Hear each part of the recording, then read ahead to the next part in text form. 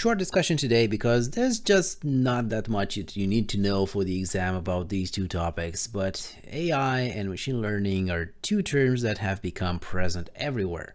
Basically, you see this added by every vendor to like everything in computing, marketing, finance, security, even in your preferences for Google searches, the videos that YouTube suggests that you should watch next, the TV series that Netflix suggests you should watch next, the ads that you see on Facebook, it all has to do in some way with these two terms. So what exactly is artificial intelligence? Now, some people would say it's just a lot of if statements. And well, kind of yeah, as the name says, is the science of creating machines that imitate the thought process of human beings, human brain. But we're not there yet. AI is still very limited, and it's actually limited by its knowledge base. It does not have just yet a generalized reasoning ability. So my personal advice is try to stay away from the term AI. Most of AI is actually just machine learning nowadays, at least in consumer products. So machine learning can be thought of as a subset of artificial intelligence, and it's an algorithm that processes inputs and produces results or outputs, with the difference that it actually attempts to slightly alter its decision process with every new piece of information that it is exposed to. In general, machine learning needs some human help to understand what's true, what's false, what matches, what doesn't match, what's useful and what's not. Otherwise, it would not be able to learn anything new. This process is called training, where, for example, you provide an engine with 1,000 images of different chihuahuas, and you tell it these are all chihuahuas, trust me, all right? Then the algorithm attempts to learn the distinct features of a generic chihuahua from 1,000 examples, and hopefully next time you give it an image, it will be able to tell the difference between a chihuahua and a cat.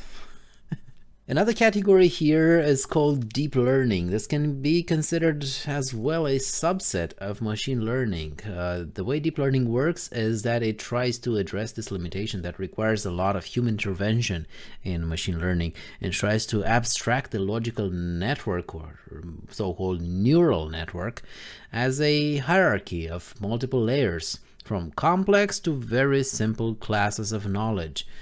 In cybersecurity, for example, deep learning would be able to figure out that malware is present in the network simply by analyzing hundreds of data points from network devices and deciding based on those that do not match an expected behavior without any explicit prior learning. Machine learning has a lot of uses in cybersecurity, for example, in data enrichment. A simple alert that hasn't yet been marked as a security incident can be enriched with data from a machine learning system that is able to correlate events that happened at the same time on different systems, like user activity, active connections, and so on. Advanced SIEM products already do this.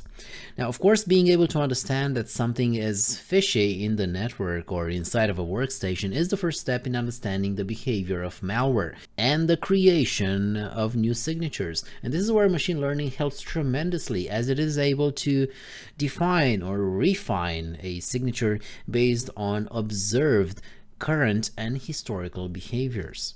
And finally, automated response in SIEMs nowadays is called security orchestration, automation, and response. A SOAR deals with incident response, but also with threat hunting.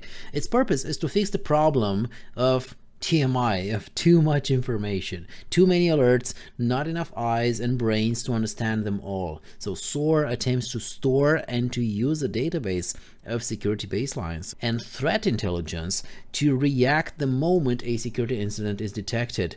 Use that fine-tuned data with machine learning to automate the response, and also to provide data enrichment for human eyes, for better understanding of the incident and of the response taken.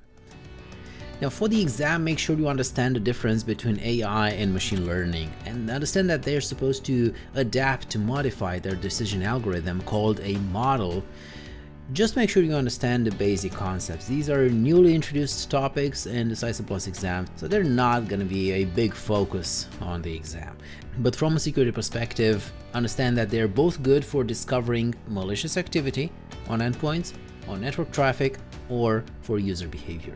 So if you found this informative, simple enough, and useful, don't forget to like and subscribe, and see you next time when we will be talking about digital forensics. Bye bye and see you next time.